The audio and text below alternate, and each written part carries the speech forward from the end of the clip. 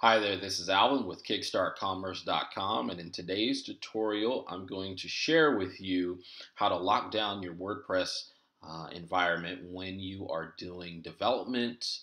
So if you have a brand new site that you're developing and you want to develop it on the actual domain name or another domain name, and you want it to be on a web server and you don't want people to have access to it, I'm going to share with you a simple and easy approach of how to lock down that environment. And so I have a local host here, or rather a local environment of WordPress installed, and that's what we'll be using today. So if you go ahead and go to plugins, plugins will load. Let's go to add new. And when you get here, we are going to search for a plugin called Hide. I believe it's called Hide My Site. Yes, and here it is, Hide My Site. So go ahead and install it. Once it successfully installs, go ahead and click Activate. And once it's activated, you can go over to the settings and it'll be listed in the settings menu. So go to Hide My Site. And then when you get here, you can actually pay for the premium service. I don't. I mean, as you can see, it's as low as $20, but obviously the add-ins, the more you keep adding on, the more expensive it gets. Just for the sake of locking out an account, though, or locking out a site from the public, this simple plugin will do the trick for you. You don't have to purchase the premium license key. You can if you want. Basically, you enable password protection. So make sure that this box is checked to enable site-wide password protection. You want to set your password, and definitely don't set it to something like password 1. Be a little bit more diligent and prudent in terms of how you derive your password. You may want to put a hint in there. I oftentimes don't. I typically will use a password and I may write it down and keep it, I guess you'd say, offline and not online. But nevertheless, write that password down, and then the number of duration. So for how many days do you want users to stay logged in? I basically would say, hey, force everybody to log in, or if you're the one developing the site, and you may want to set it to something like 7 days, so that at the end of every week, then you have to log back in. It's just up to you. I typically keep this box checked so that brute force attacks. Ooh, say that fast 5 times. Brute force attacks won't happen. So people who are trying to get in to see all of what you're doing with your new development, they'll be blocked.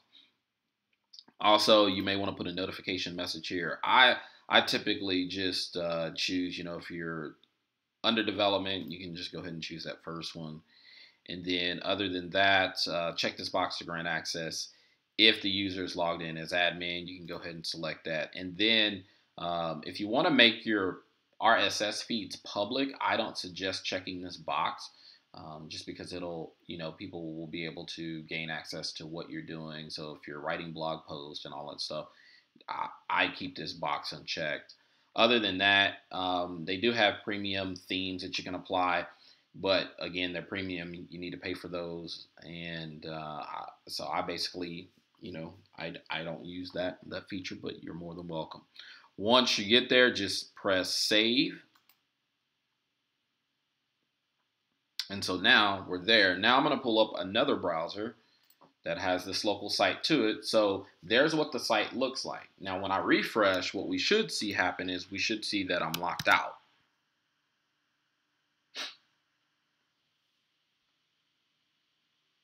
And we are locked out. And so no matter what I do, I could try to go, and think of this local host as your domain name. Even if you were to try to go to this site, you're now locked out. from the public, and the public would have to have the password to get in. Now, if they have the password to get in, they can simply enter the password to get in, and they can then see the site. And you would also be able, once you place in that password, you would still be able to get into the WP admin. And so this plugin, Hide My Site, is one that I tend to use when developing websites for clients that, or clients that are about to launch a new business who don't have a website up, and then they want to go ahead and build the site on that domain but keep it private until they're ready for launch. I tend to use this plugin. I also use this plugin as I'm developing existing customer sites on like throwaway domains. So a throwaway domain, like maybe something like the company's initial .info, or just another address, so not their main .com address.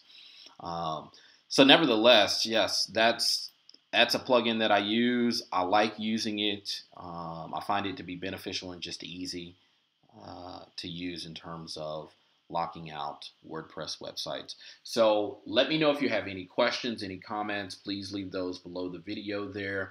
Please subscribe to Kickstart Commerce's YouTube channel. And last but not least, visit kickstartcommerce.com, where I share with you search marketing and domain investing ideas to grow your business. Feel free to also subscribe to my weekly or daily newsletter that I send out, so that you can stay abreast of new things, such as when I release new tutorial videos or when I release new content that is based on search marketing and domain investing strategies. So that's all for now. We'll see you around.